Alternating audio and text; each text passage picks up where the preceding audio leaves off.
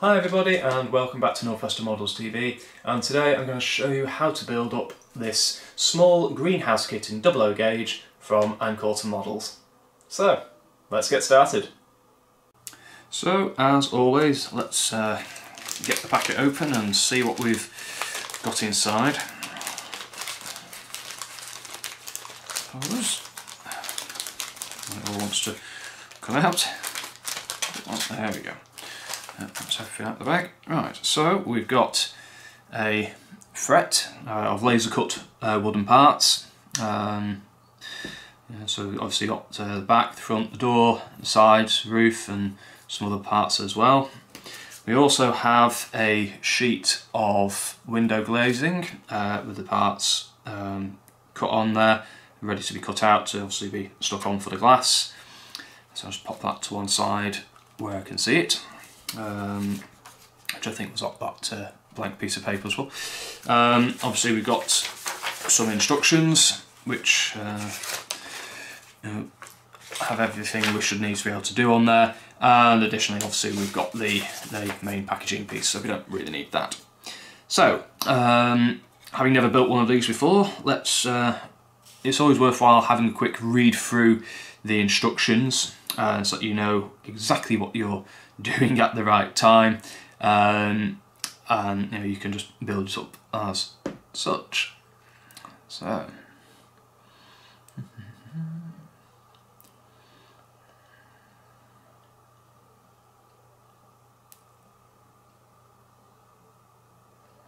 right, so actually it suggests to cut the main pieces out and do all the painting for them first, but I'm actually going to paint this afterwards, I think, as I may just leave it built up how it comes out of the kit. I'm a bit undecided on that, so let's just get it built up, and like I said, you can always paint it afterwards. So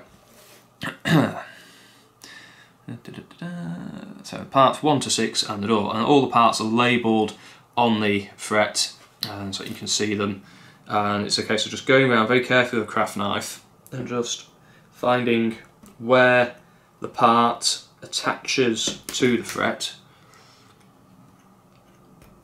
and just very carefully just nibbling through. It might take a couple of passes, don't try and do it all in one go, to get the individual parts out.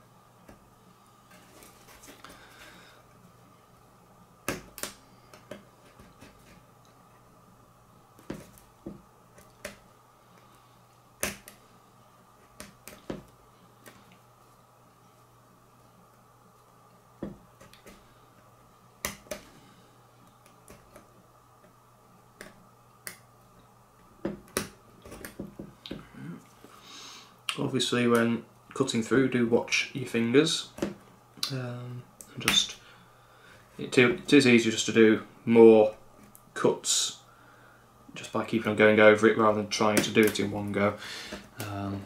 If you do it in one go and your fingers slips, that could be a small trip to A&E, or if you're lucky, just a little plaster. That's the two sides, the front and the back, cut out, and now it's just the roof sections to do.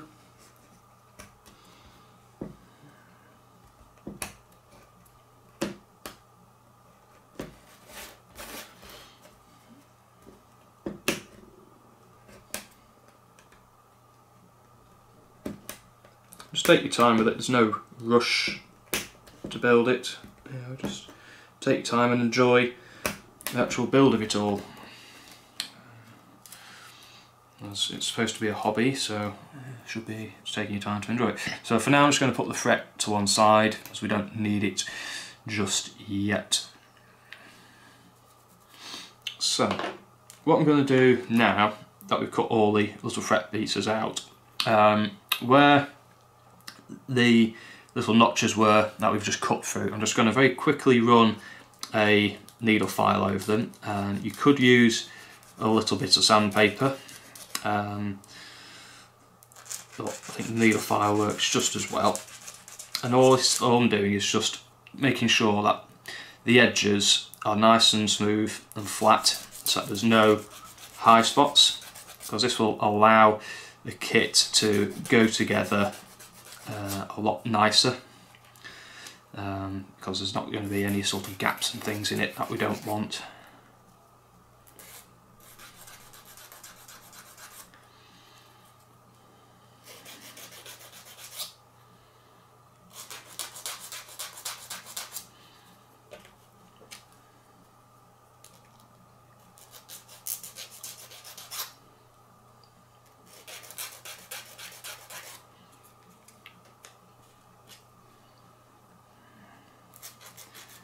You don't need to go mad with it, just take your time and just get them down. Also, if you take your time, you've got a little bit more control with it, because these are quite fiddly, because they are quite fragile, some of these parts. Obviously it's a greenhouse, so there's a bit of strength in there, there's not a vast majority of it in there.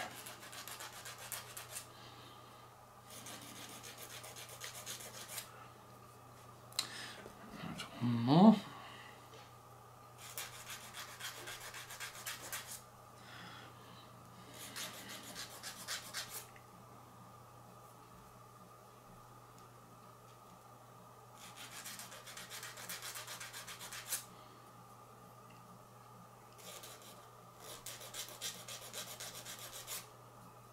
Right, so that is those.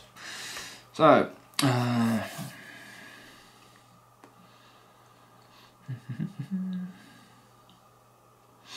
yeah, so it does say once you've cut them out to give them a coat of paint. So I'm just quickly reading through further down just to see which parts would need painting, if it is worthwhile painting it before we go too much further. The next part is to release the benching part, which is 7, 8, 9 and 10, which are the little bench parts which go around on the inside of the greenhouse to put the pots and plants and things on. So I think it is a case of cut those out, tidy them up, paint everything, and then we can start moving on. So that is what I'll do. I'll cut the other parts out that we need out of the fret, get all the bits painted, and then we can start actually looking at getting it all assembled. Right then, so I've now got all my various parts painted in a very quick livery. Where I've gone over a few bits on the red, I will be able to touch that up later. The main thing was to get the white wooden framework made up for the actual window frame, for the actual main part of the greenhouse, to get that made up so we can get the glazing in and it all looks better fully painted up. So now we can actually start getting on with the build, and actually the first part is to fit the glazing. So on the glazing sheet, you probably can't see it particularly well from there, so let's put the card behind it. Each part is relatively obvious and they are also labelled up. I'm going to suggest that when you cut each part out, you fix it to that part straight away. That way you don't get confused between like the sides and the roof, for instance. Those are really the main two ones to be confused by. But go through, glue all those on, and then you should be able to start building it up. Do take a note of what it says in the instructions as well at this point, in that the glazing on parts, on the side parts 3 and 4, which are these parts here, it is a little bit shorter, so that when you come to assemble the building, the ends fit inside the side pieces. So it is a little bit shorter, so you make sure you watch out for that and don't think, oh, I've cut it too short. You haven't, don't worry about it. So I'll cut these out, glue them on, and then we can start looking at getting it actually assembled.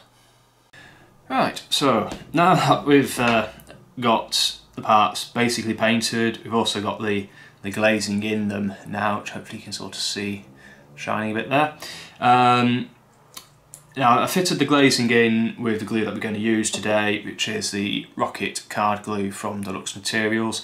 You could use glue and glaze for the glazing, but the Rocket Card Glue does exactly the same job. So, you know, as I'm using one glue for it, I thought I'll just use it for the whole kit because it just made a bit more sense. So now we can start actually looking at putting it together. And as always, just follow the instructions because it makes life a lot easier if you do. Basically, the idea is that we fit the end pieces to the inside of the side pieces, so they'll go in that way rather than the side going on to the ends. It needs to be that way around. So that is what we're going to do, and all I'm going to do is put a very thin layer of glue down. Well, I'm going to put it down one edge of the end piece because that's where, you know, the glue needs to be. We know it's going to be in the right place, and it doesn't need a lot, just a nice thin bead of glue down there. And then holding the pieces upright, just going to literally put them together and then just hold them in place just while the glue sort of grabs. And now I've got one side essentially done, and I'm going to do the same with the other sides that we make up the square, making sure I get them assembled in the same way so that when we turn them around and put them together, they're going to, you know, fit together as a one whole unit. A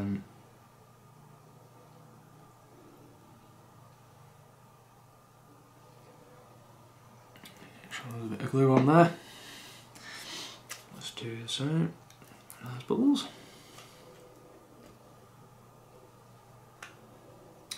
With the Rocket Card Glue, it's ideal for laser cut kits like this because it's relatively quick drying, it's strong, it dries relatively clear as well, so for bits of glazing and so on, it's, you know, pretty good for that. And you know, it's just a generally good all-round glue to use. So if you can try and make sure that you use something like that. I mean, you could use something like Yoo-hoo to assemble this, and it would probably work pretty well, but it does, for me personally, it tends to be a little bit too stringy, and I'm not the world's biggest fan of it. I prefer to use something a little bit neater that I know is going to do the job just as good. So while we're waiting for those bits to dry, we can fit the legs to the benches, to the underside of the benches, at least the side ones. I'm not going to fit any to the end one, which is the smaller one of the three benches, because having read the instructions, it does say it may need a little bit taking off it. So I thought I'll leave that one for now, and then, you know, if we need to take any off it, it's easy to take it off without having, you know, an extra foot in the way on it. And just get the others in place.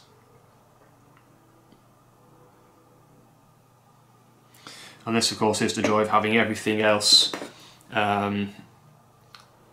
already cut out and painted, ready to go together. Is that you can start making little sub-assemblies like this a lot easier, and just, you know, have them to one side while the glue goes off. And like I said, because this glue is pretty quick drying, we won't need a vast amount of time to start putting the bits together. And I'm just using a small pair of pliers just to make handling these little feet a little bit easier, because, you know, they are quite fiddly, and because I've been using a bit of glue, my fingers, although they're clean, they're might be a little bit of stickiness on it, and it could just make things a little bit unnecessarily awkward, so I don't want to make things awkward if I don't have to. So if you've got a good pair of little pliers like that, or some tweezers, they're ideal to sort of help you along. So reading through the instructions, yep, so once the two halves of this are dry, they need to be glued together. So as you can see, they are now basically dry. They're probably still a bit of play in there, so I'm not going to say that they are perfectly dry, but they're going to be dry enough for us to do what we need to do. If the glue wants to hurry up. We need to put a little bit of glue on that one, and the same on this one. And then we're going to stick them together in the same way, making sure that the end pieces go into the side pieces.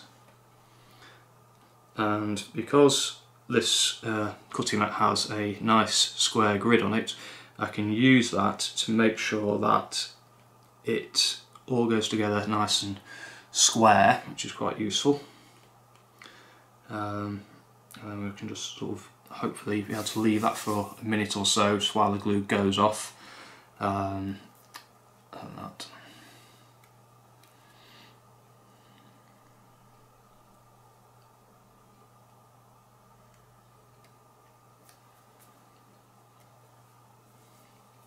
The next task is actually to fit the benches in, but like I say, I'm going to leave that to set for a minute or so, just to make sure the glue's gone off, because we're going to be fiddling about trying to get the benches in, and I want to make sure that they go in relatively easily without the whole building falling apart or anything. So the longer it has to allow the glue to dry, the better it's going to be. And there's no doesn't really give any instructions of how to fit the benches into it, apart from the photo that's on there, which basically just gives you the layout. It doesn't actually say how it's best to put it in, but I have a feeling it's going to probably be to put the greenhouse on its side and then slot it in from underneath, and then glue all around the inside, then do the same for the other side. Well, to be honest, that is the way I'm looking at doing it anyway. So now that seems to be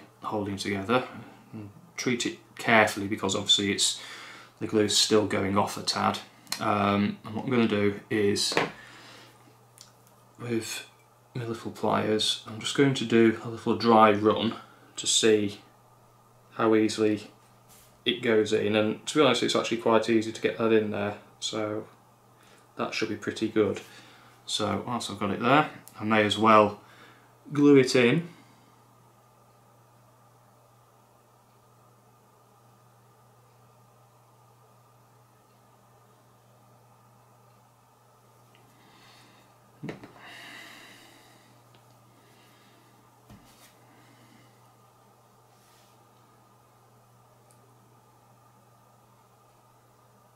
Just making sure that the bottom of the feet of the benches is in line with the bottom of the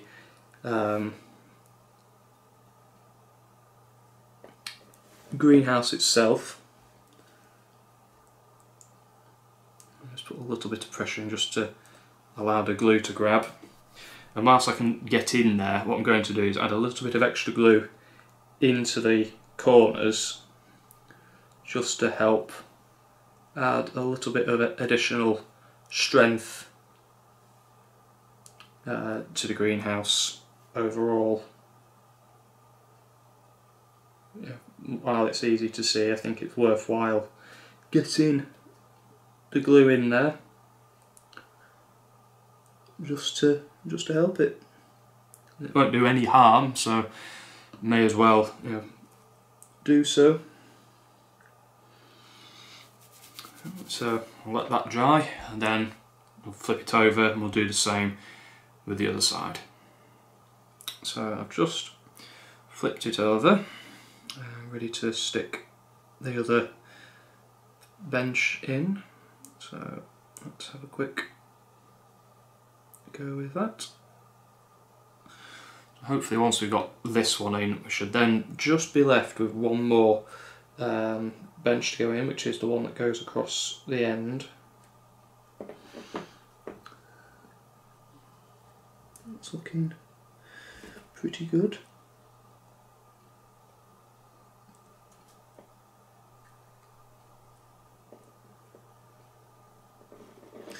Yep, and again I'm just going to put an extra bit of glue in the corners to help it give a bit of strength to it. Because again, as I said before, there's just no harm in not doing. And you think, well, you may as well do.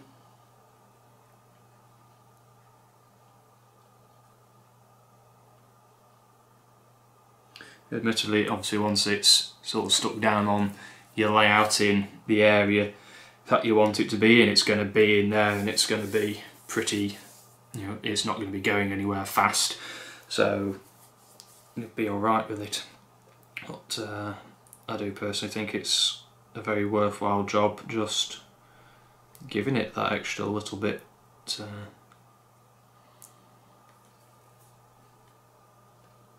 of strength, because you can, so you may as well do. Right, now then, I'm going to use some tweezers for this, just to see if we do need to trim anything off this centre bench, which we do. Need to trim quite a wedge off actually. So to trim it back, I'm just going to use a craft knife. I sort of mentally noted where it needed trimming back, and it was quite a bit, which was a bit of a surprise. You know, considering this is a laser cut kit, I thought it might not need any trimming, but it does. But as you can see, this is why I haven't put the leg on it yet, because, you know, I want to, you know, make sure it goes in first, and to cut it with the leg on at the moment would be very, very, very difficult. To make it a lot more awkward than it is.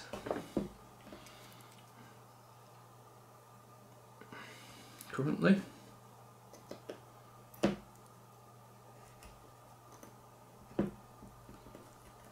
There we go. That's a few passes with the knife. That should be okay, so let's see if that goes in the gap now, which it will do. Yep, so now I can see about fitting the little leg to the bottom of it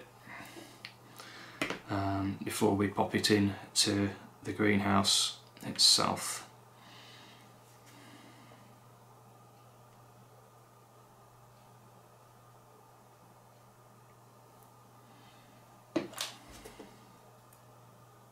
And again, that means we're going to be able to get everything at the right height nice and easily. So I'll let that dry for a minute, and then we'll see about popping that in, and we're very nearly getting there. Right, so here we go, last bench to go in. So let's get the glue on.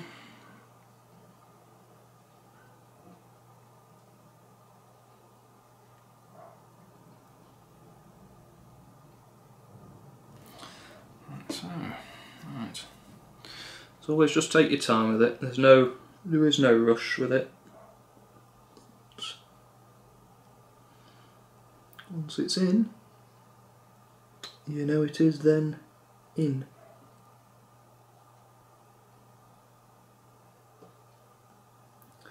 That, to be fair, is probably the fiddliest of all the benches because of its small size.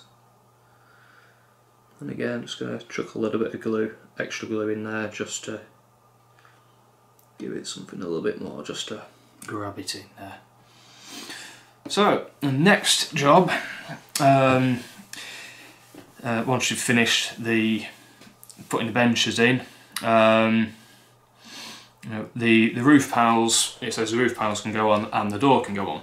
Now, once, you know, the bench parts have dried, I would say before you fit the roof panels, if you wanted to fit some plants or something, and we do sell a range of suitable different plants to go in there, both in N-gauge and 00. N-gauge ones might be better for inside the greenhouse because they're naturally a little bit smaller. This would be the time to fit them before you put them onto the layout itself. Purely because you can get into the top a lot easier. So let's see about, now I'm not going to be fitting any plants to it because I need to show this as a demonstration of how the kit is made up.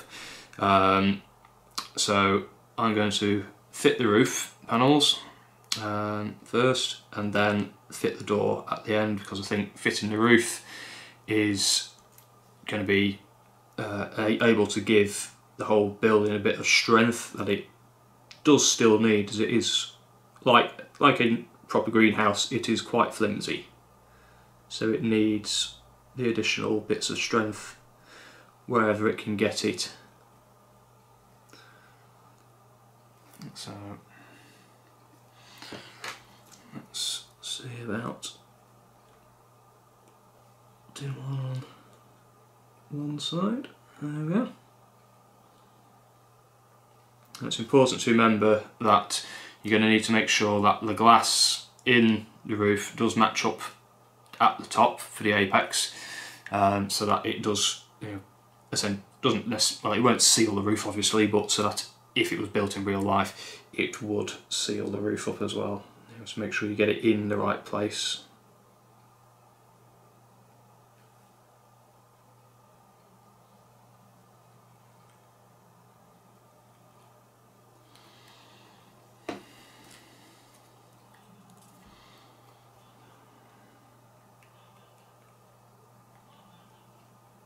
Like I say, this will provide ultimately the best bit of strength for the greenhouse as a whole, because it's sealed the whole lot in there. So then the absolute last piece to go in is the door, and I'm going to fit this basically exactly how it goes in. You could have it opened as wide as you wanted, or you can have it, you can probably model it closed, but I'm going to go in with a bit of an angle to sort of see that it just goes in there, which is already proving to be quite fiddly. But there we go.